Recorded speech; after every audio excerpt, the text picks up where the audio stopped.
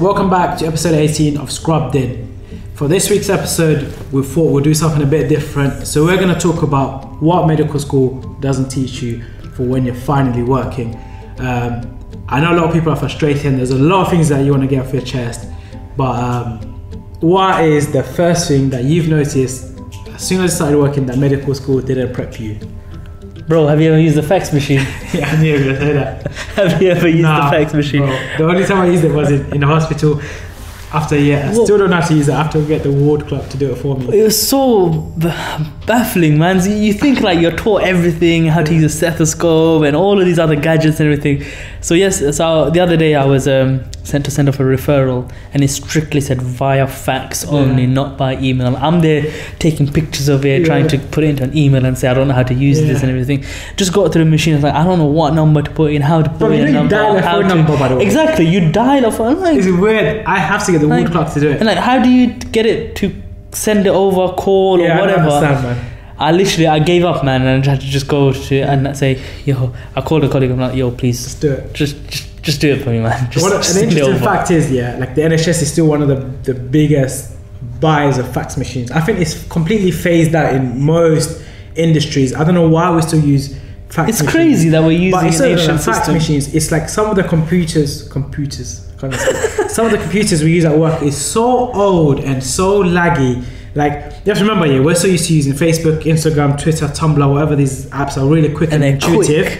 And then you go to computers and, man, I don't even understand half the tech stuff, do you know what I mean?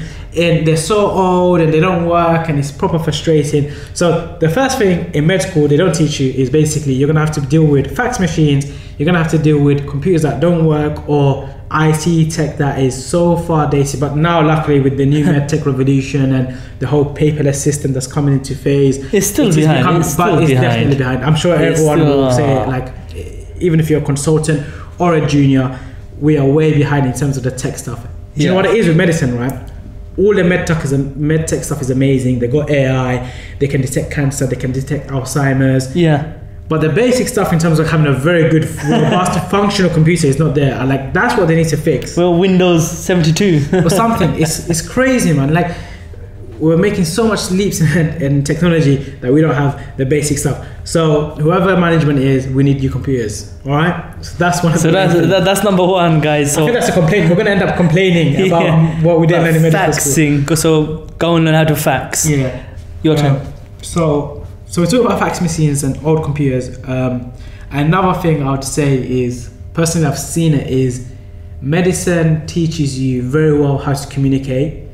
Or medical school, Medical school teaches how to communicate very well. They teach how to communicate very well with doctors. So doctor. So they teach you the S-bar, so how to hand over a patient, how to talk to, how to hand over to a doctor, or how to talk to a patient who is a lay person. So explaining really complicated things in a really simple terms. But I don't think we get taught enough how to deal with the people in between. So I'm talking about the ward clerks, the admin people, the pharmacists, the nurses. They don't teach you at what moments do you have to be soft and gentle, what moments you have to be assertive and authoritarian. They don't teach you that communication bit, and I've seen loads of miscommunication happen, loads of things happening by mistake, people's scans being mistakenly cancelled, or hierarchy forms, because the teacher has to speak to a patient. Well, breaking bad news, we're really good at it, especially at King, or how to hand over to another colleague. I've got this patient, I'm about to chase this, sort this out. But the people in between, I don't think we get taught really that well how to deal with it. Because obviously, do you mean upwards or downwards, or do you mean with other disciplines? Other healthcare professionals. So not necessarily doctors, because you get taught how to do a handover effectively. You get taught how to do communication with a patient effectively, right?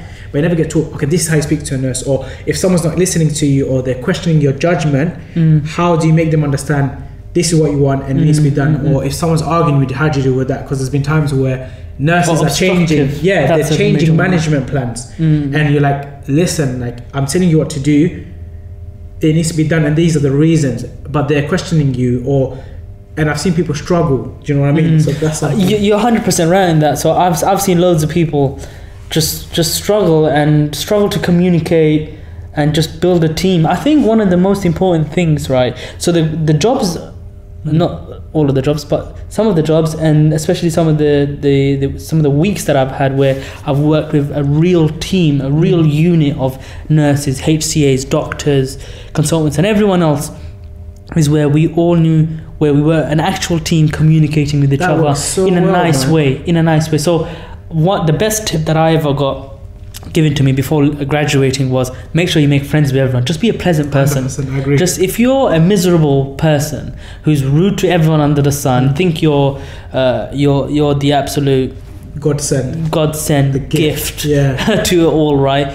You're gonna have some serious problems, and you don't know everything. That's the truth. You won't know everything, and you're gonna be wrong in a lot of things. Yeah. So I remember when I went onto the wards, my attitude was, these nurses have been here a lot longer than I have, and they're gonna know stuff that I'm gonna want, right? They're gonna know so certain things, for example, setting up oxygen and which masks to use. Because they're the ones that teach you. It's not your consultant already. Yeah. They're not teaching me that. They know how to do that. And I found that if you build a rapport with everyone, with absolutely everyone, what you find is that work is so much nicer, right?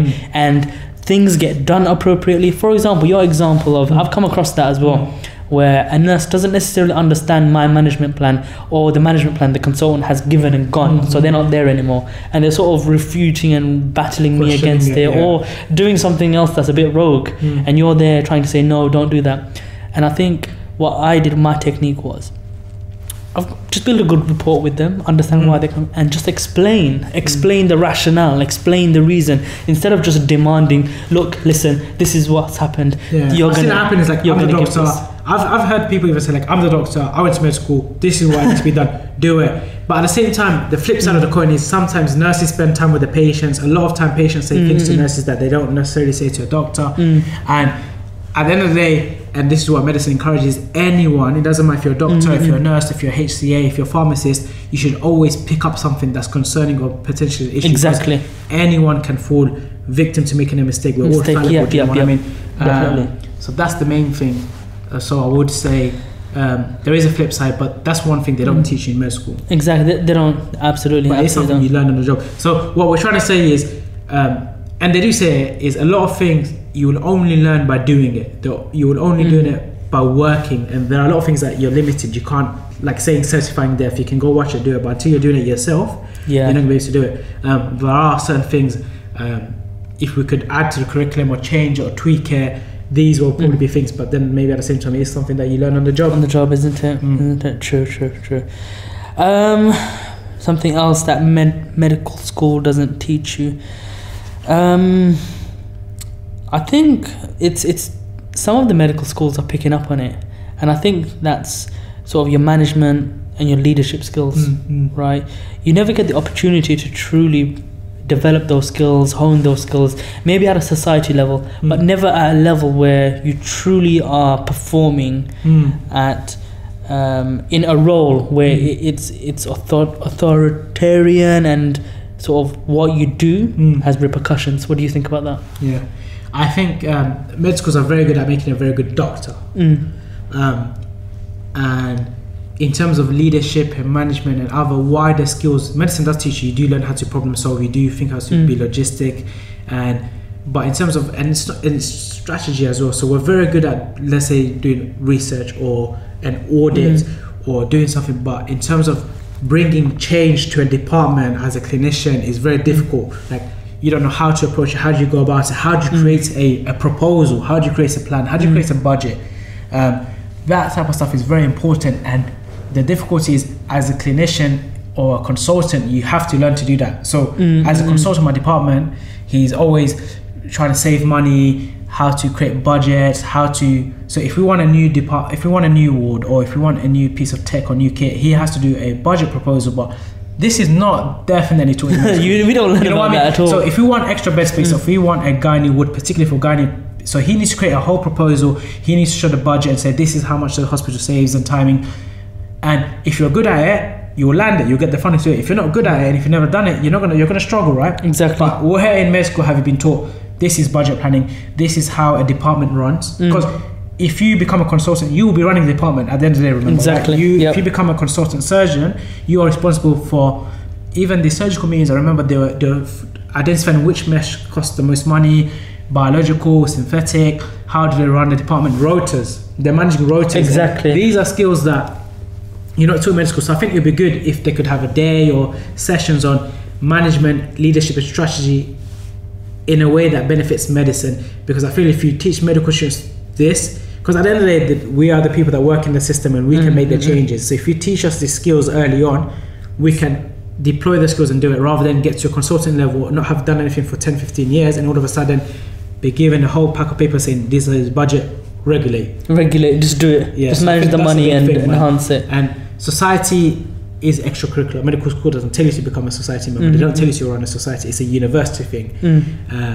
And in terms of projects, it's audits and quality care improvement. It's not like a budget proposal or is this endoscopy better than this one? Do we get the fund? Do you know what I mean? Yeah. So that, I think, and how to manage limited resources. Oh, yeah. Right. We work in I think walking into F1 and F2, you walk in sometimes with this belief that you've got 1 million beds in the hospital, you've got 1 million NIV machines, 1 million kits of everything. Every scan you want, it will happen with the click of a finger. I can get, I'm suspecting this condition. Hold on, I will send you to the MRI machine. MRI. How long does it take? Yeah, you're just going to think, I can get an MRI like that. So have you had any situations like that? Exactly. So I work obviously as one of the hospitals we work with is a major trauma center. So we have access to MRIs where we can get overnight, for example, MRIs done. But again, not at the snap of a finger. There's loads of traumas coming in and things like that. But what about the little stuff? So MRI I get, like, let's say, I remember, like, you know, the little vacuum containers where you take blood from, that was missing, so we had to use the big one for blood cultures, and it's the little things. Exactly. Or, like, so you're taught in medical school, this is how you take a history, this is how you examine a patient, this is how you book investigation. So they're like, the gold standard is ultrasound, everyone should get an ultrasound. But you go early in the morning and there's only 4 ultrasound slots, 2 have been taken by the gen surge for the cholecystitis patients. I need 2 because I don't know what's happening to my ladies, if they're pregnant or not. But there's 3 of them and there's only 2 scans. Exactly. In med school, they said to me, I can get a scan for all of them. And you need a scan. Everyone needs a scan. So now you're fighting. So managing resources in a limited environment is something.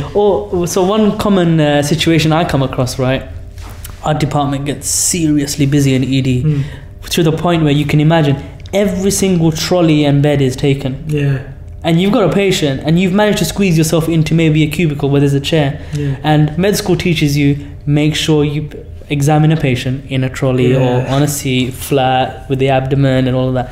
But what do you do when you don't have an option? Obviously, you do it, but how do you utilize your skills so that it's effective in the position of being seated? I think, do you know what they should do? It throws some. That reminds me, like, whoever's interested in medical education, this is a good tip. I think if you were to go out, create something, or a presentation on, this is the gold standard. However, in terms of everyone's on black alert, level 4, not enough discharges, not enough winter season. Our WhatsApp group is full of that, right? Yeah. They should do this thing where basically, I don't know if it's correct or not, but I think it will help, is in situations like this is the next best way to effectively manage a patient, or never manage a patient like this, or if you can't get an ultrasound, use this, or if you can't get the blood test in enough time, or they're taking a while to find the pregnancy hormone in the blood, use this as the next best. So exactly, obviously you will learn, and as medicine they teach you how to think outside of the box, and you always naturally, all medics and doctors find a way to get things done, because that is your job and you will do it. It's just nice to know, and it's not even a complaint, it's just one of those things. Heads up to all the new medics, especially the 5th years, or final years rather. Medical school does not teach you how to work in a resource limited environment. Obviously we've got 1 million slots for everything. It is a stretched service, and but this isn't to say, you know, the NHS you know, is a particular way. It's quite fun to kind of talk about the things that you thought would happen but it doesn't really happen. Exactly. Like that. But that's quite interesting. Is there anything else you want to talk about? So we talk about a few. I don't know if you're complaining or ranting or whatever this is turning out to be in this episode. It's a bit of rants, but it's a bit cool to talk about what med school didn't ever teach us for, and what the flaws. What else would you say? So we talked about the computers, we talked about the fax machines, resources, strategy. The last thing I want to talk about, which is quite important, I don't know if it's the right time to talk about, I don't know if I want to do an episode, is this dog eat dog mentality and this mentality of competition. People that probably know us is obviously because of the environment we came from the background, it's more, I want to see you do well, I want to see everyone else do well, and we all need to smash it together. And in med school there's this mentality, and it's fair enough, medicine is very highly competitive, it takes a lot to get into med school, and everyone wants to get first center and everyone wants to do the well. So this mentality of dog eat dog or performing the best, obviously as a doctor you should perform the best, but it kind of changes and I think the thing that gets me is, for some people this dog eat dog mentality stays, and I have seen where, I think I've seen it in surgery more than anything else, where they would kind of make things up so they get to spend the most time in theatres, or they'll see like, I'm not involved in a certain project or not, and then they are, but they don't want you to be part of that project. That gets me as an individual. It's nothing to do with being a doctor, nothing to do with medicine. Me as an individual, I don't like that type of behavior, and I've seen it with my own eyes where they would be like, okay, I want to do this, or let me do this, or do you mind covering me for this and that, and then they will rush into theatre to get, you know, more hands-on experience, or increase the number of cases they do, which then lands in their job. And this dog eat dog mentality, maybe it is what you need to become a good surgeon or become a good physician, but for me it sits uneasy for me. For that. You know what, so I would say in the first year or two I'm actually guilty of that myself. The system, I think the system itself is a huge player in this. Think about it like this: the whole SJT exam, the whole decile ranking, which contributes to you getting your job, all of it pitches you against me. Yeah, that is true. Right? It pitches you against me. The system almost encourages that. The system encourages the surgeons and all of those guys, whereby if they have more procedures than the person next door, then automatically they're higher. Right? It pitches people against people rather than people trying to support each other and become a team. But do you feel it's important though, like having a dog eat dog mentality in medical school? Fair enough. You kind of not share resources, or if someone asks you a question you don't explain it to them, it makes you do well, you get a good post, you get a good dean in a good hospital. But do you think it works as a doctor? So once you graduate, fair enough, you're a doctor, everyone's a doctor. Do you think this dog eat dog mentality, lying to your colleagues or secretly going into theatres, does that make you a better surgeon? Maybe it does because you get more hands exposure, or is it the right way of being a doctor? You know what, it's such a miserable situation to be in, and maybe you are, I don't know the answer to that question. Maybe you are if you've managed to get into 100 more theatres or whatever, but do you really enjoy doing that? Like, so in my first 2 years, like I said, I was guilty of doing that, where not everything that you said, that was crazy, that's crazy level, but in the sense that in my head it was, I need to study 100 more hours than the next person, otherwise they're going to be in the position that I want to be in. Do you get what I mean? And then you achieve that, and you just see that all of those hours that I sacrificed just to be in this position, it means nothing. It means nothing in the grand scheme of things. Some of the biggest consultants and the best consultants we've seen, for example, if you remember one of our supervisors, he was the most laid back character, loved life, was like, chill out, don't take life too seriously. And just seeing that, and you realize, man, it's happiness and all of those things, and success, and sometimes it's not a destination, it's the journey that we should take. I agree with that, man. I definitely say that to all the enjoyment in. Yeah, like enjoy the process, embrace the fact. Embrace it and love it. I appreciate it. Some days are really rough, some nights are really bad, and you're thinking, you know, how did I end up here? It would have been so much easier to, you know, get an office job or work in the city, relatively. But then there'll be nights where it's just amazing. So embrace that journey, embrace it. Like, you worked hard, you're a doctor, and there are some amazing moments, some fruitful moments, and then those moments, I think we mentioned it previously, are enough to kind of be enough for you to go back into work the next day. Exactly. But yeah, this mentality, like, I've been thinking about for a while, because obviously it's because now is a season, or now is a time when people apply for specialty training, which the deadline is in end of November, I believe. So I think it's starting to become a bit more evident, the rush and people fighting each other to get into theatres, and I've seen it personally, and it's something I've hated from the beginning anyway. Maybe it might be a fact because I've never been that smart, but I personally, each to their own. If you feel that's what you need to do to progress and do well, then that's so. From a previous discussion that me and you've had, right? So this whole dog eat dog mentality, right? I think we've read a lot of books. We've come across a lot of speakers, a lot of people who've been successful, and they always come out with one thing, and that's that what you're going to achieve, what you want to achieve. If you go about it the right way, you keep at it, you work on yourself, you develop yourself, you'll achieve it independent of what your neighbor is doing. Yeah, I agree. And this whole dog eat dog mentality of you having to destroy someone else for you to do better, or for you to hide and do all sorts of things, it leads to nowhere. And what we also find is that there's room, even if you're a businessman or whatever, there's room in the market space for you to join them. And I think that's what it is. I think that just makes life so much more better for you if you leave this whole dog eat dog mentality, understand that you've got a goal that you want to achieve. You'll achieve it, and it's just about planning your route and enjoying your journey to that destination, isn't it? But you're right, we've obviously witnessed it, we know what it feels like and everything like that.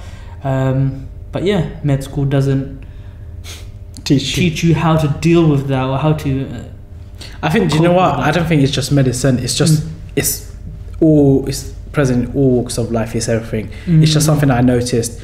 To be fair, it probably doesn't have anything to do with the topic today, but I just thought, since we're there, that transition I thought would have phased out, but some people still have it. But fair enough, I guess. You have to do what you have to do to get what you want to get, and I get that. And there's obviously more than one way in doing it. But yeah, I think that's enough in terms of what we talked about in terms of med school. Don't mistake us, guys. Medical school is amazing. It teaches you so much more than what it doesn't teach you. We're just nitpicking, really. But once again, thank you ever so much for following our journey. We've got loads more exciting things coming up. But thank you for watching today's episode, and we hope to see you next week.